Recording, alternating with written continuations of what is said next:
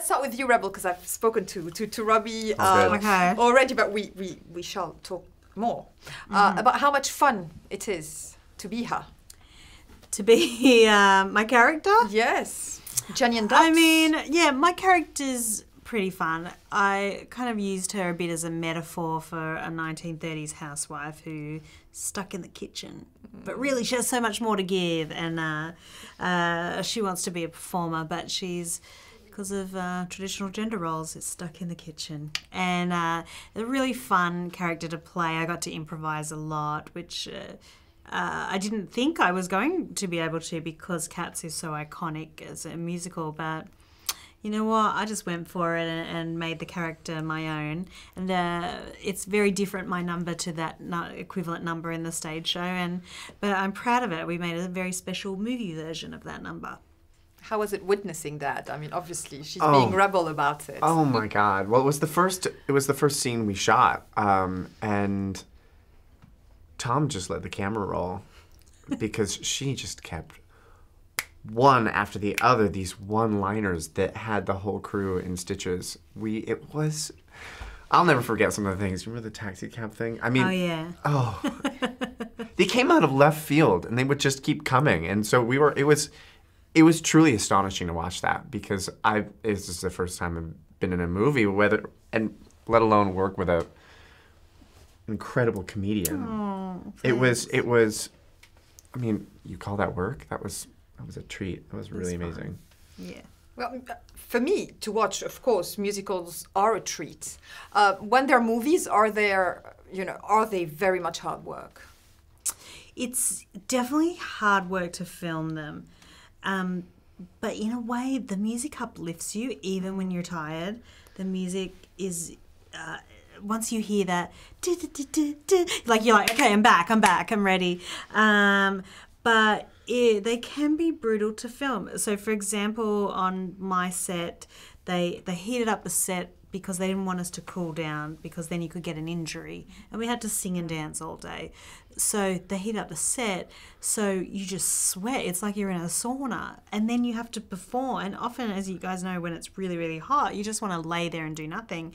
And yet we were having to give full-out performances, take after take. For my number, Tom would do about 60 takes per shot. Because he's, very obsessive about getting because it is all live singing, live dancing, about getting everything perfect or to the way and the emotion that he wanted it performed. And that is brutal. And when you watch the film and see people like Robbie do these amazing jumps and flips and spins, to know that he's doing that probably 60 times that day, it's just incredible to think about that.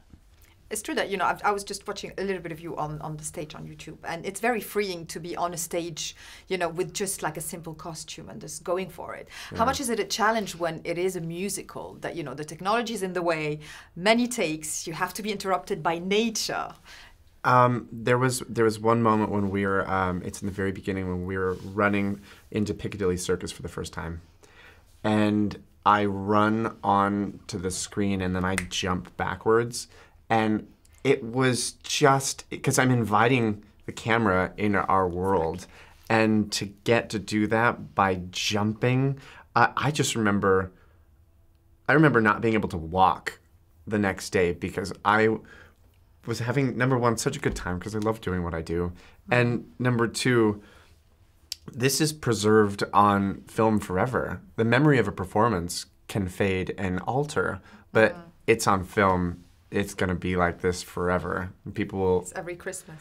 Yeah. Can I ask you, though, what did you do when you couldn't walk the next day? How did you come... Because Robbie shot for 7 months because he's in the entirety of the film. What did you do to bounce back and be able to dance brilliantly the next day? Heated up the room again. I took a hot bath in the morning, and then I took, well, depending on where you are in the States, it's called Saran wrap, but the UK it's called cling film. Yeah. And I would take it and I would wrap my thighs with it. What does that do? It keeps the heat in, and so your body, your muscles don't have a chance to get cold. So the next day afterwards, my thighs were wrapped, my calves were wrapped, and I went and I asked catering. And they were like, oh, we can box up your to-go stuff. I was like, no, it's for my legs. Yeah, right. And that works. Oh, it's the It's amazing. Oh, okay, I do Yeah. Epsom salt baths. Brilliant. Yeah, I love that.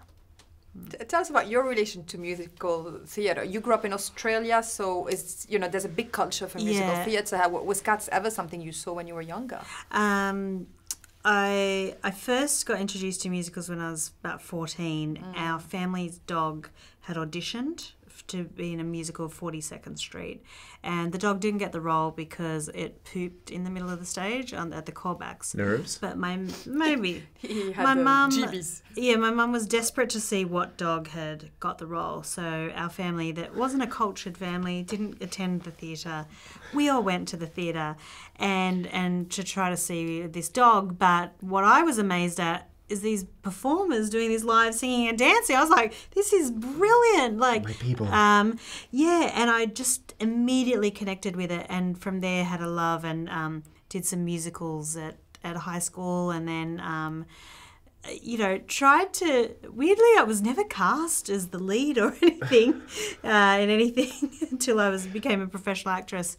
But I loved it. Like, I remember my first High School Musical was Grease, and I was just in the chorus, just like, really, doing all that stuff, and really selling it. And, Yes. they Handshake like your life depended. They said I always stole focus. The people would always say that even if I wasn't the main part, people would always be looking at me. I love that. That's But called stealing. they used to say it in a negative way, but She's a guess star. what, guys? I'm She's now a in the star. musical Cats. I first saw Cats in London when I came as a student and was blown away. I don't remember much about it apart from that they were cats, and I don't think I understood it. I just remember the spectacle of it and how brilliant the music was, and it was a magical world that they were creating on stage, and that it had phenomenal dancing. So, but it's such an iconic show. It was like the first thing I did when I came to London.